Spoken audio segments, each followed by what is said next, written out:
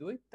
The first talk is from some participants that were at Neuromatch Academy this summer, and they are Rishika, Prakriti, and Vaiba, and they will give an interesting overview of several methods to decode the activity from neural spikes and more. So there are three of them, and they will do the presentation together. So who starts?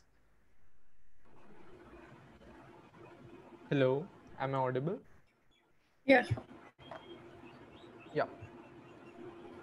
So, hello guys. So should I start? Sure. Yeah.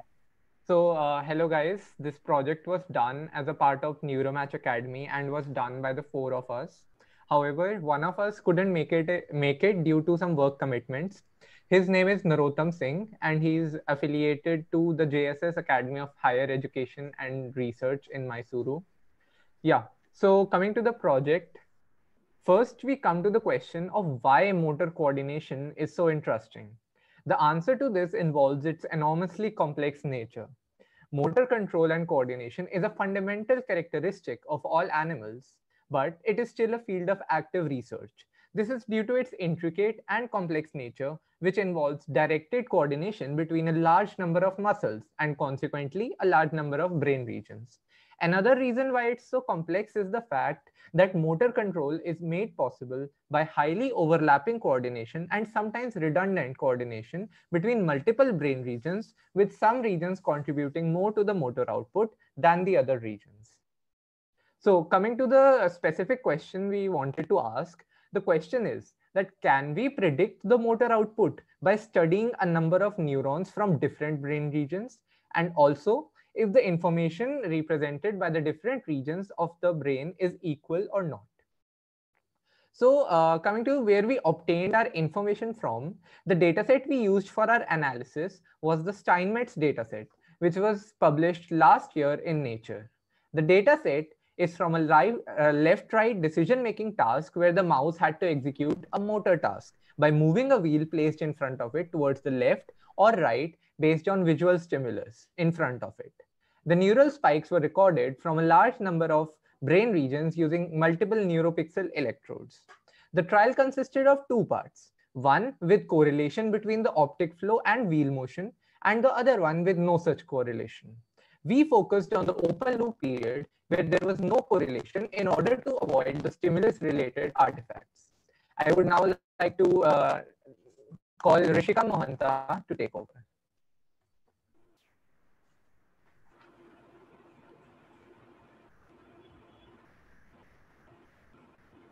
Sorry, Rishika, you are muted. Hi, am I audible now? Okay, let's take a deeper look at the dataset itself. We know that there are a large number of brain regions that are involved in motor control, including but not limited to the cortex, thalamus, basal ganglia, substantia nigra, and the cerebellum. The Steinmetz datasets hold a large number of recordings from multiple brain regions. First, we limited ourselves to regions with at least 50 simultaneous recorded neurons, and through a survey of literature, we identified regions that have been reported to be involved in motor control. Other than cerebellar recordings, we were able to identify multiple subregions and from other important centers in the dataset, although with different number of neural recordings and sessions and mice, as shown as the figure on the right at the bottom. We also observed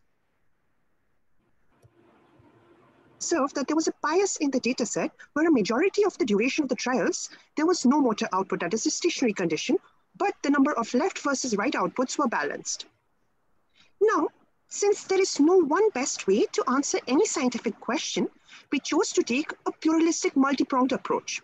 We hypothesized by taking two different pipelines, namely a spiking-based approach, which we call the population spike code, and a latent population coding approach, which we call latent information code, we would be able to regress to the same outcome.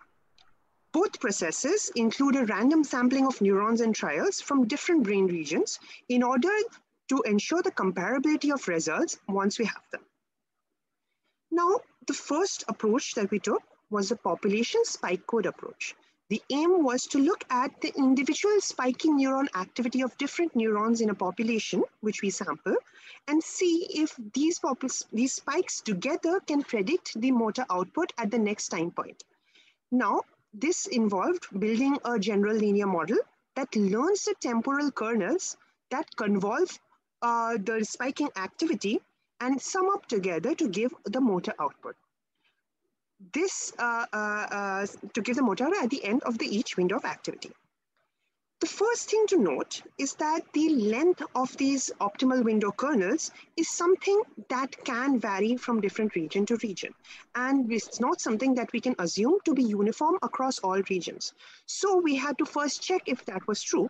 So what we did was sweep through different window sizes, different kernel sizes across different regions, and used cross-validation to evaluate the how good the prediction accuracy was, and found what the optimal window size was for different brain regions. These results are summarized in the figure on the right to the top, where we find that different brain regions have different lengths of optimal history. And this is highly variable across sampling, but the means are slightly different across different brain regions. The other thing that we observed after we saw this was that spikes from different brain areas are only able to roughly predict the motor output, but to different degrees. Although the predictions are not perfectly accurate, as you can see from the R-square scores on the right bottom, we can say that there are differences in the ability of different brain regions to be able to predict the motor output. For example, if you look at the primary motor cortex and secondary motor cortex, MOP and MOS respectively, and you compare them to other regions like MD, mediodorsal nucleus, you find that they have very different abilities. While one fails, the other does a much better job. The other thing that we could infer from this data set is what the nature of the information stored in the spiking itself was. How did we do this? So for this exact reason, we looked at and performed analysis of the learned temporal kernel and find that the amount of information encoded by the spikes is different across different brain regions. How we quantify this is by looking at the variation, that is the standard deviation is what we calculated, and the distribution of the kernels of the sampled population, and quantify the mean variation and the entropy across the duration of the entire temporal window. We found that regions such as the VPM consistently show higher diversity of kernels than many others in both the entropy and the kernel variation approach. The entropy we used was Shannon entropy. We also tried another parallel metric, which was the PCA participation fraction, in which we looked at the number of principal components that were required to explain 90% of the variability in the temporal kernels. Now I will leave it up to Prakriti Nayak to tell us about the latent information code approach, which is our second approach. For our second approach, thank you, Rishika. We wanted to extract latent dimensions from our population spiking data to build trajectories over time, model as a Gaussian process. So we implemented a pipeline to compute latent dimensions of the spike data from around 50 randomly sampled neurons from around hundreds randomly sampled trials using GPFA, which is Gaussian process factor analysis, and LDA, linear discriminant analysis, to classify directional output in the lower dimensional space. That directional output, as you can see, could be right, left, or stationary. Could you please change the slide? Yes. So this figure shows the measurement for optimal dimensionality for GPFA for 5 randomly sampled regions, and it's fitted with sigmoid. You can see there's a lot of variability across regions, while the GPFA fit saturates at different rates for different brain regions, but around 20 dimensions seem to be enough. So that is what we are going to be following throughout the project from now on. Here, you can see that motor output has been mapped on GPFA representation. We have segregated into best representation and worst. You can see we have pointed out the same regions, but those are different samples. So some regions separate motion better. So you can see it within the best ones, within the worst ones, they can separate motion better. But at some places, the samples separate better than others. You can see on the top, the primary motor cortex, and the bottom as well, another sample of primary motor cortex, but they are showing vastly different separation. So in order to account for the imbalance in the data, can you please change the slide? Yeah. In order to account for the imbalance in the data, we used balanced accuracy and weighted effort to see classification is accurate and specific. Some regions have a much better accuracy for motor output than others. From the whole project, it was, from Rishika's part, it was unconcluded that the spikes from different brain areas roughly predict the motor output to different degrees and encode different amount of information. These differences could be further explored by looking at patterns in temporal kernels across different regions. And through the latent information code part, we can infer that these regions do not separate the output equally, and using a larger sample and perhaps larger trial size could result in a better classification accuracy and help tackle the regional discrepancies in the results. Lastly, while our results represent movement output, we cannot infer explicit representation of the covariates that you generally see in motor papers, such as the target position that you normally see in the Steinmetz task, and the endpoint, and the mouse joint kinematics, and the muscle activities. All those covariates that's normal in a motor function paper, we can't see that because that's a function of single neuron recordings, and we are doing a population study here. So in that note, we can actually say that any much further exploration can be done with the data set, and as well as these pipelines, we can use this to answer more nuanced questions. These are our references. We would like to express our gratitude to entire Neuromatch team, to Conrad, to Brad, to Dan, to everyone else for making sure that anime was a reality. A special thanks to Jason, who actually guided us through multiple steps that we went through, and we had 5 days to complete this project throughout Neuromatch Academy, and our TA Shagun, who taught us everything basically. And these amazing cartoons, the colorful cartoons that you saw throughout the presentation, those were by Z-Card, and we edited those a little bit. You can find his account in Instagram. Our code is available on GitHub, and our poster you can find it here on Figshare.